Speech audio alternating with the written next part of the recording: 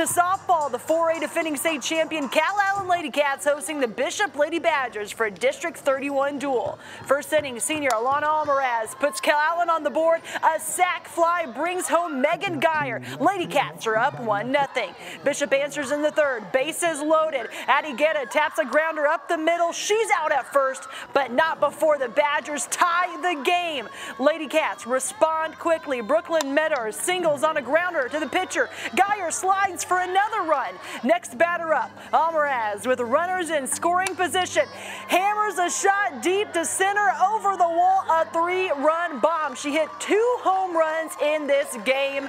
And Calallen run rules Bishop, winning 13-3 in 6 innings.